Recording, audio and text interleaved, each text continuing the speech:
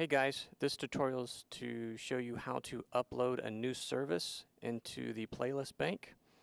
And once Propresenter 6 is open, we go down to the bottom left and we see this plus button with a drop down and it says new PCO playlist. So that's a new Planning Center online playlist. So Propresenter and Planning Center are connected. Let's do that.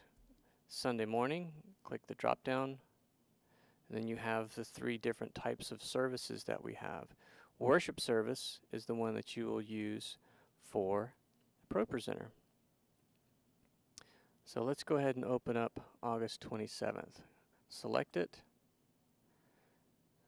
and then it populates here. Now this screen shows up, and when the screen shows up, what you want to do is apply all and then skip. If you don't, what will happen is it will undo all the work you've done on the slide presentations previous, and you'll have to rebuild them. So once that has populated, you can see that it's very similar to what we do every Sunday morning.